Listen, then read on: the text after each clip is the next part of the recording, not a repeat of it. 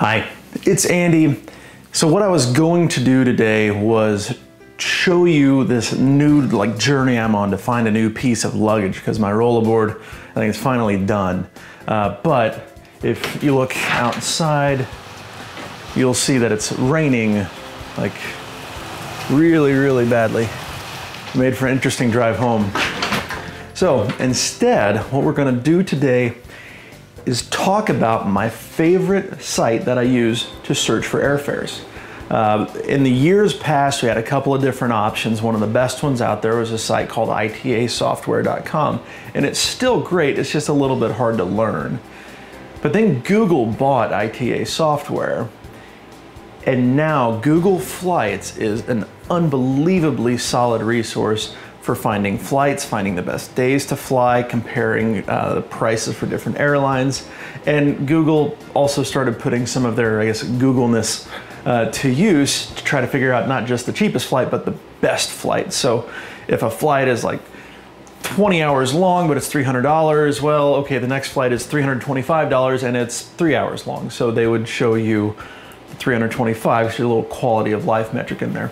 Anyways, it's a lot easier to show you than it is to tell you about. So we're gonna go over to the computer and we're going to take a look at Google Flights. I'll give you a couple of tips, what works for me. Now, I may not know everything about Google Flights quite yet, but I just wanna give you a couple of tips and get you started. Okay, so we are at Google Flights. The address is just real easy. You can either just search for Google Flights, or it's flights.google.com or google.com/flights. 13 different ways of getting there. Anyways, so what you'll see here is your kind of main portal, and it's pretty simple to use. And you're going to see a couple things here, like a round trip. You're going to see a from and to destination. You're going to see some previous searches you've done. It also has some discovery options, and I'll get to those in a minute. And then it has a map down here, which is also incredible. Okay, so we're just going to do, to lead things off, we're going to do an example search from Dallas to, let's say, Miami. And you can list economy, adult here, and you will see that we have a lot of flights that pop up. And you'll see from a bunch of different airlines, and then you'll see even down here it says show 32 longer or more expensive flights. You'll see a variety of flight options. Those change depending on price.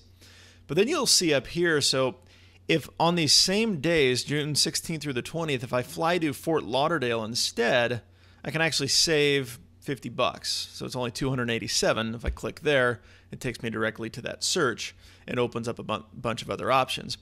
Now, when I do that, though, you're going to see that it brought up Spirit Airlines. Now, if I don't want to search for Spirit Airlines because personally I do not enjoy flying Spirit, you have some filters up here as well. So if I go to airline, I can actually scroll down here, and I do not want Spirit, but I'm okay with any other airline. So now you're going to see that I have an American option, I have a United option, a Delta option here, and then you're going to see more information up here. It says, okay, if you return one day later, if you return on Tuesday instead of Monday, you can save $69. And sure enough, if I click there, excellent. And it's always going to try to find a way of getting you there a little bit cheaper if you're willing to be flexible by a day or 2 days or so. So that's just an example of if you know where you're going and you know roughly when you need to be there. And then here's, for the examples of filters, you have, 1 stops, 2 stops, only non-stops. You can filter by price. So I only want to see options under $250. I can search. Here's a cool thing. I can search by airlines. Let's get rid of that Spirit one. I can also search by airline alliance. Now, this is going to come a lot more into play on an international itinerary, but this is still something very powerful, and I'll show you how that works here in a second. And then you have your times you can sort by, and then some other options as well. And you can also separate your tickets now.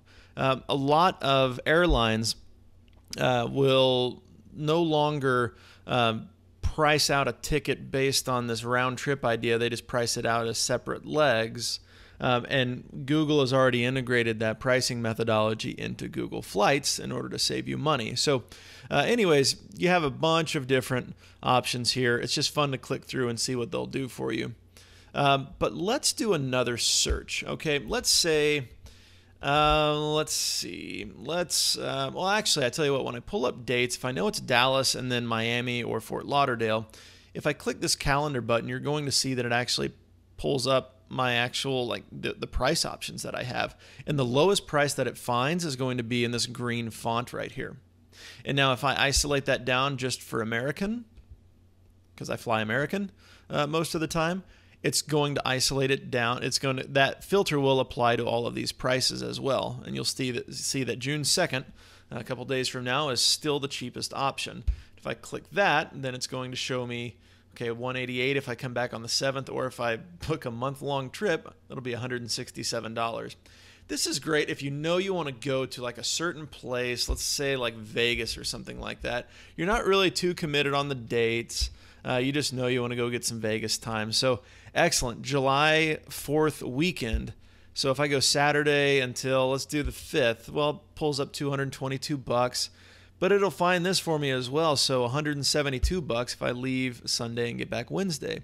So if you're a little bit flexible, Google Flights is going to show you all of your different options. And just as an example of what happens when I click here, so let's say this 8:40 flight works, then it's going to ask me to pick my return flight. Let's do a 4:30 flight. So then it's going to give you the option to book it with American, and it sends you directly to American's website. Now, it could also send you to like Orbitz or Expedia, but it's very clear where it's going to send you. So for people like me who always prefer to book it on the airline site itself, it will go ahead and preload those results for you in AA.com and allow you to book the seat with your own frequent flyer stuff and anything else you want. So that's pretty awesome. Okay, so the next thing I want to show you is what if you have some dates you want to travel, but you're not sure where you want to go. You just want to see what ideas are out there. What is, if there are any cheap flights to a certain part of the world. So what I'm going to do, let's go ahead and open this up. I'm going to say Saturday, July 2nd to Wednesday, July 6th. And where it says Las Vegas, I'm just going to backspace, then I'm going to hit enter. Okay, so it takes me back to this main screen, but I'm going to click Explore Destinations.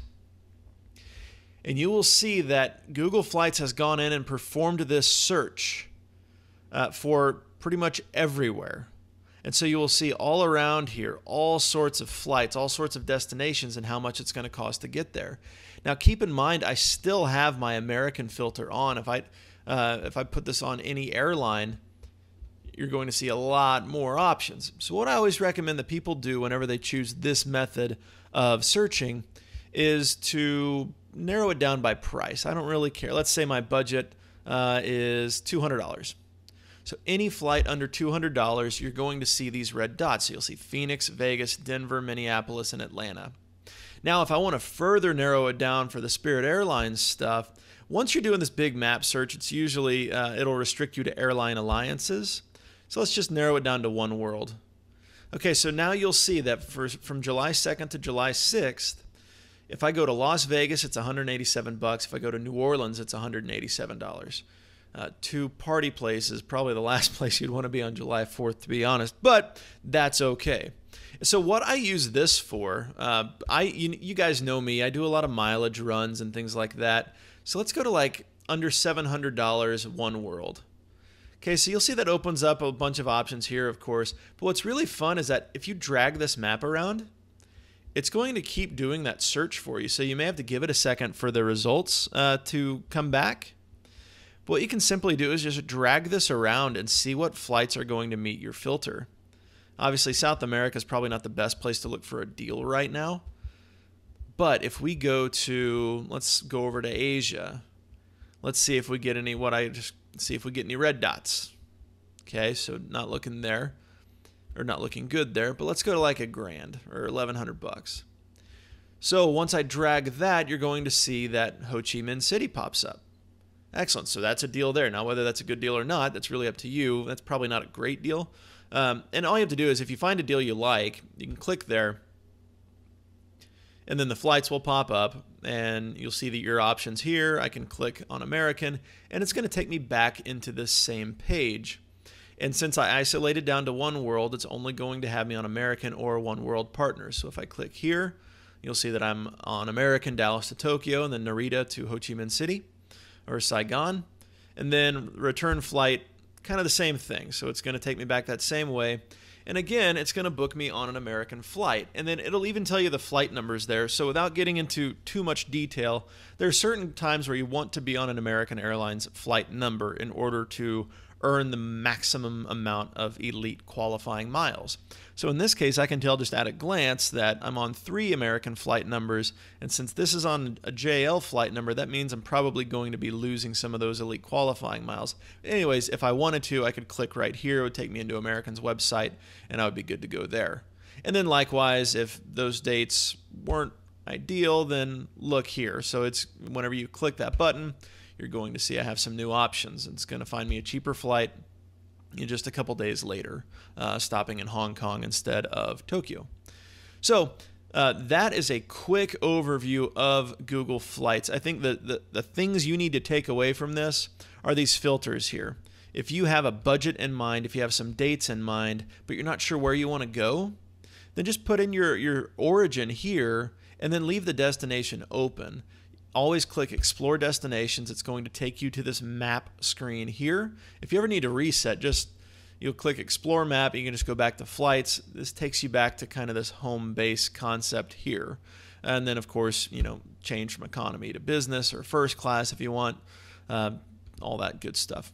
So anyways, I hope you enjoyed this quick overview of Google Flights. This is what I use for 90% of my searching, unless I need to force a certain routing in order to accomplish some certain goal. So let's say I was flying Dallas to London, and for some reason I wanted to route it through Los Angeles to get more miles, which, yes, I've done that before. I do not recommend it. Then I may use ITA software for that. But Google Flights gets you the results honestly quicker than you could get results on American's own website searching for American flights. So I highly recommend Google Flights. Tell you what, go spend 10-15 minutes on it, just goof around, search for some flights, and let me know if you have any questions here in the comments. I think this is one of the best sites out there. I highly encourage for you to use it. And yeah, that's about it. So everyone, take care. Andy from Andy's Travel Blog, signing off.